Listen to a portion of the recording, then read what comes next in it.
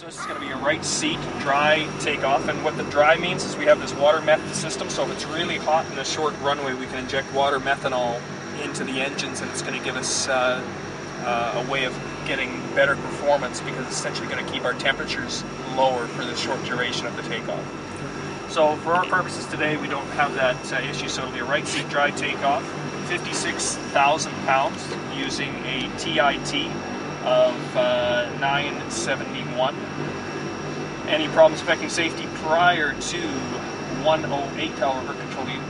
I will call reject, close the power levers, apply max braking, and reverse as required. I will call beta lights, jettison the load on your command, and advise ATC. I'll stop the aircraft, set the park brake, and call for the emergency checklist. I'll advise ATC as to the nature of the emergency and request assistance if required. In the event of an engine failure or fire after rotation, I will call max power. You will jettison the load. I will continue to rotate at 99 and climb at 101. I'll set max power, confirm load release, and call positive rate. I will call gear up. I'll select gear up, identify the failure, and confirm auto feather. I will continue to climb to 400 feet. I will continue to climb at 101 to 400 feet. Accelerate to VSEC 123. Call flaps up, METO power. I'll select flaps up and set METO power.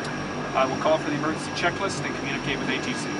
I'll call out, complete the emergency checklist, asking for your confirmation where required. Understood.